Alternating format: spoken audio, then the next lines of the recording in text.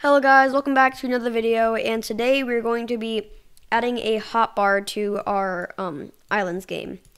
So we're not going to actually be doing any scripting in this video because like a hotbar and like an inventory system is kind of a big project, so I'm just going to be doing like the designing right now, and I don't know why I opened that. But yeah, we're just going to be designing a little bit of a hotbar. So let's just get a screen GUI and name this hotbar. And let's add a frame. Put it like here plus like 15. And then let's scale. I don't know how much to scale it. And then, so let's put this size to like 50. Yeah, 50 looks good. And just put that down to 15 again.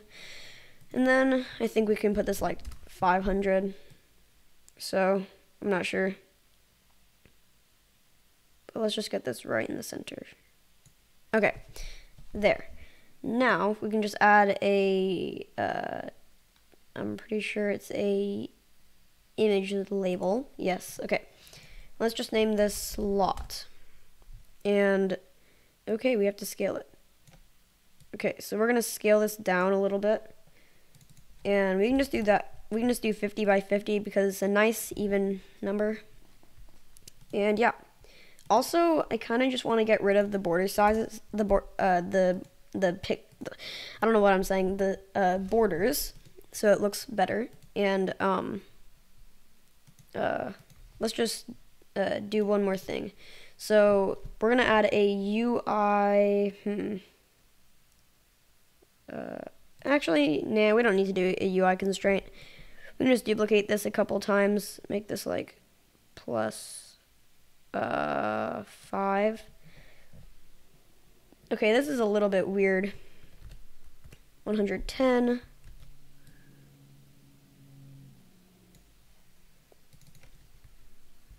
Uh, 2.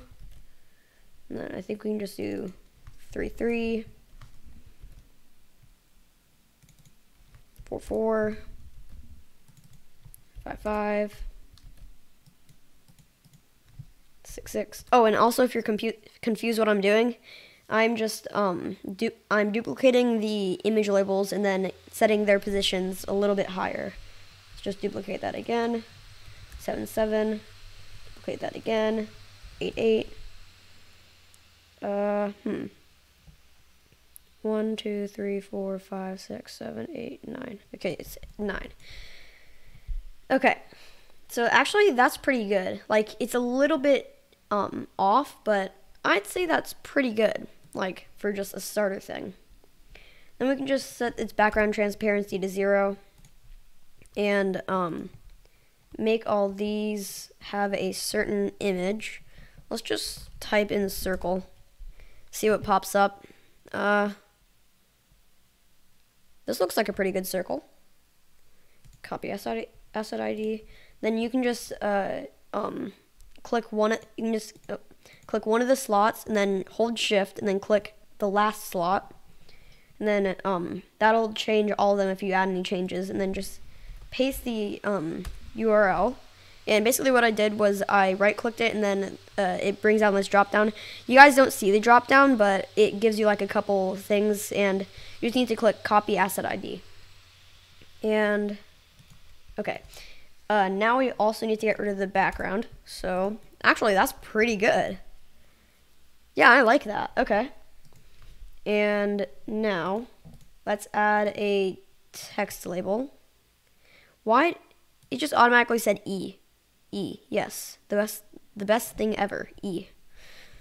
Okay, so now we're just gonna set this to like 35. Oh gosh, no. Okay, 25, and let's just set this to 1 because right here, what it's gonna say is the like slot number 1, slot number 2, or whatever, and where is it? Background transparency 0. Okay, so that doesn't look that good. We can just change that up a little bit. Still doesn't look too good. Let's just change this a little bit.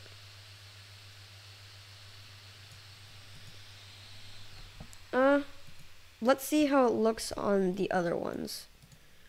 And then we can like change the number to like 2.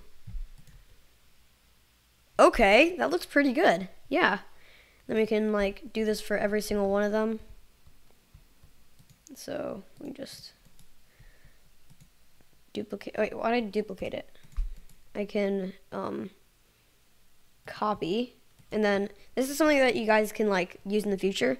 If you right click something like that you want to copy, you right click it, click copy, and then if you want to paste it into like other things, you just select them all, right click it, and then click paste into selected, and that'll paste it into every single one of them. And then we can just change it up. So that'll be 2, that'll be 3, that'll be 4, that'll be 5, that'll be 6, that'll be 7, that'll be 8, and that will be 9. Okay. So now that's already looking pretty cool. And now we can just, actually, let's rename them all. Oops. Let's rename them all to, wait, where's the name constraint? Or name thing. Okay, let's rename them all to, slot num. Okay. Okay, now, what we can do is, okay, we can add a text label, and we can just name this amount. And for now, we can just set it equal to, well, the text can be times 1. Then we can set the background transparency to 1 and just move it around a little bit. Okay, I am going to do text scaled and just tweak it a little bit. I think that'll be good. How does that look? Okay, that looks pretty cool. But what would happen if I change this to like times like 1,000,000? I like that. Okay. I didn't think we'd get that like first try. Okay, times 1. And we can do the same thing. Copy it. Go through all of them. Oh, oops. We should probably like close them up, because then it'll add like a glitch where it also put it inside the slot num, which we don't want. And then we can just paste into selected. Okay. Okay. Actually, yeah. Hope you guys enjoy. Oh, wait. Yes. Wait. Why did you say yes? Am I going crazy, guys? I don't know why I just said yes, but, what was I gonna say? Oh my gosh, I'm losing memory. Oh, yeah. I am, yes, I am. What am I saying? I can't even finish a sentence. This is what's wrong with me. This was just like a video where I was just like not scripting, just like designing a little thing for the next video, because actually I'm gonna do 2 things that I have planned right now. So actually 3 things. So I'm just gonna tell you guys. So the first thing, I'm going to actually make the hotbar and inventory work. I'll probably just make the hotbar work first in a video, and then make the inventory thing. But I'm gonna make the hotbar. I'm going to make a dual system, because someone requested that, and I'm going to make it so you can only build on your plot and build up for treasure. And yeah, I'll do some more basic stuff in this, like making it save the blocks, making other people be able to have islands, like when they load in, they spawn on their island, and like stuff like that. So that is it for this video, and I'll see you guys in the next one.